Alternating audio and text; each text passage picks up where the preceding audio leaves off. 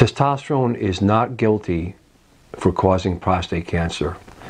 This is what the experts have shown us in the last couple of years, although this is still controversial.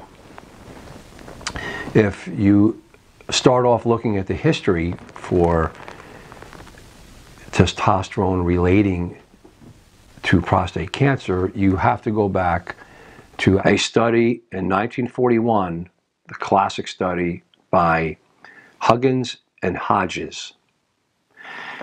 In this study, they demonstrated by reducing testosterone levels by physical castration of men that had metastatic prostate cancer, it improved the outcomes in that type of prostate cancer. In addition to this, they demonstrated that by giving testosterone to men, they progressed prostate cancer.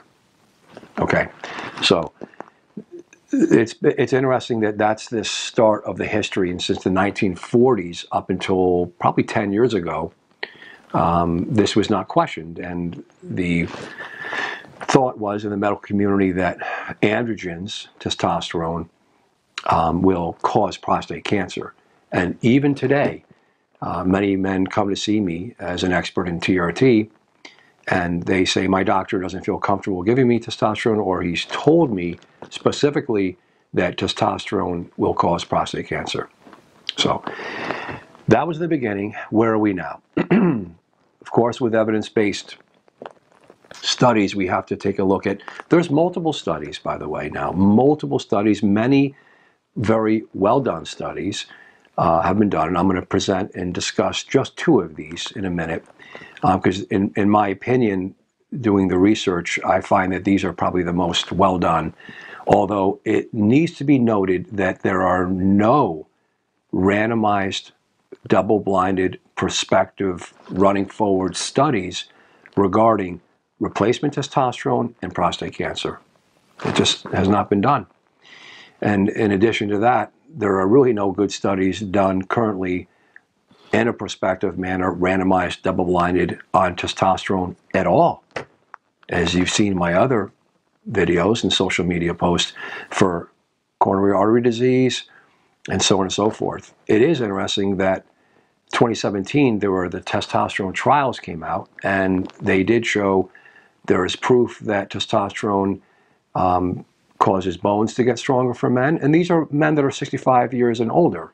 So remember, these details are very important in the studies, and increased red blood cells and improved anemia on men that were anemic. And the two studies that, in my opinion, we should focus on, and they're recent, which is the British Journal of Urology International, published in 2017, and a very interesting and very thorough, less known trial article is Dr. Ramasamy, and he's actually Department of Urology, New York Presbyterian Hospital, Cornell Medical College in New York City, very well-established medical facility, testosterone replacement in prostate cancer. In the end of the day, this study shows that there, again, is no support for an increased risk of men diagnosed with hypogonadism undergoing replacement testosterone of varied types, picking up a new incident prostate cancer. So that is the data, and that is the evidence where we are today. And even the recent 2018 Endocrine Society guidelines also reiterate that there is no risk for hypogonadal men to consider and think they're going to take testosterone and therefore develop prostate cancer. Now, those are statements from the experts. What I have to say about this is that's good. Some men, obviously, if you live long enough, most men actually will have prostate cancer. It's interesting. That data comes from longitudinal studies, retrospective studies, and observational data. That's very good. If a man lives long enough, and these are men that do not have had experience with replacement testosterone. So when you look at all this, there's another character we have to bring into the mix, it's Dr. Abraham Morgenthau, who comes up about 10 years ago with a concept called testosterone saturation. And paradoxically, a protective model where men that are on replacement testosterone have lower, indeed, prostate cancer incidence. And again, I'm not a urologist, I'm not an expert in prostate cancer, so I have to be very guarded on what I say. For today, we don't know.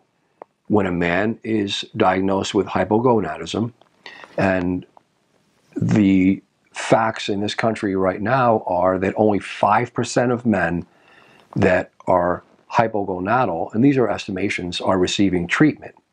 So we're crudely under-treating men that should be treated suffering with hypogonadism.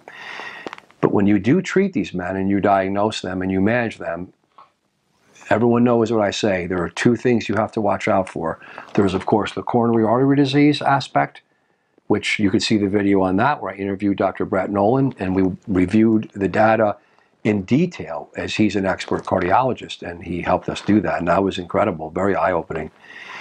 Now we have to look at the prostate, and no one argues this day and age, and I'm talking about urologists, primary care doctors, endocrinologists, none of these expert physicians that are involved with treating men for hypogonadism are going to say that testosterone causes prostate cancer. So that's good, and there's the data. Let me talk now about my experience over the last 15 years or so treating men with androgens that are either hypogonadal from organic causes or hypogonadal from anabolic steroid use. So I've treated, again, these are crude numbers. I, of course, have all this data in the computer, and I'm starting to take a look at it now. I would say that I've seen less than 3% prostate cancer in these men. It's about 3% or lower, maybe even lower, maybe 1%. It's very interesting who comes to me, though. So when I evaluate my data, that has to be, obviously, it's very biased, you know, why men come to me. These are men that are paying decent retainers. So again, these are not lower socioeconomic status men. These are men of means. That's all these biases will have to be looked at when I'm evaluating my data now, who these men are. And about half of them are steroid-using men. So these are men in their 20s, even younger, that are self-administering androgens. How does that affect the prostate? So I've never seen a case of prostate cancer from a steroid user. Never. Who have I seen? And who are these small numbers, thank God, that I've seen for men that I've either diagnosed with hypogonadism and then subsequently with having prostate cancer. Because if I diagnose a man with prostate cancer first, which as a primary care doctor, I've diagnosed many men with primary prostate cancer, I then would never put a man on testosterone once I've diagnosed him with prostate cancer. That would be, and even today, as I review my conclusions in the end, that's still going to be an error. There are some what I call cowboys out there. I don't think there's many of them, urologists, that say that a man has actual Gleason 6 prostate cancer, and hey, that's okay. You know, you can give him testosterone androgen replacement and he'll be okay. There's no data to support that it's going to grow that. We're going to get to that in a little bit here. That would be dangerous, and that would be unethical. I think that would be wrong. Can you remove and deal with the prostate cancer and then administer when a man has, say for an example, a year of undetectable PSAs and he's given a green light from a urologist, his urologist? Yes, we do it all the time. I want to get that word out. If you're a man, you have prostate cancer, and your status post a prostatectomy and you have undetectable PSA levels, please see a doctor and consider going on testosterone, because that world has changed. We don't leave men that are already have been at least surgically corrected, and after a period of time of having evidence of not having a recurrence of prostate cancer because it was isolated to the prostate gland, not metastatic, those guys, they do great. I have a bunch of them right now, and I manage them with urologists, as you can imagine. So the testosterone saturation model is not very clear what the real mechanism is. In some respects, my understanding is that if before you develop prostate cancerous cells in that stromal tissue of your prostate gland, that it somehow sets up a competitive inhibition on that tissue. And again, Dr. Morgenthaler is discussed this in more detail. It's in pause right now. I don't see any more research on that, and I don't know what's going on, but I could tell you that men in my clinic that are some of the age of, say, 35 to 65 that are on testosterone for upwards and over a decade or even 2 decades or 3 decades, they don't have prostate cancer. And I could tell you that screening PSA numbers on men on testosterone, this is replacement testosterone doses, I see an initial increase in the PSA numbers, as we expect in the literature, because the stromal gland picks up a bit and grows a slight bit from the androgen receptor, testosterone receptor. Obviously, there's a conversion. We know there are receptors in the prostate for DHT. And we see an initial increase in some men, not all, and then we see a flattening and a stabilization of the PSA. And that's brilliant news, and I'm very happy to report that. And I've been doing this for over 10 years.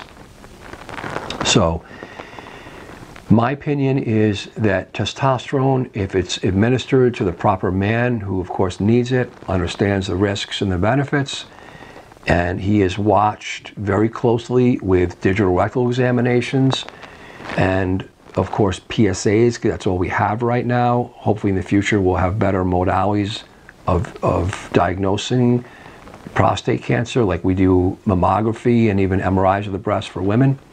Hopefully we're going to get some of these modalities down for the prostate. But for now we just have PSA and symptoms and a digital rectal exam.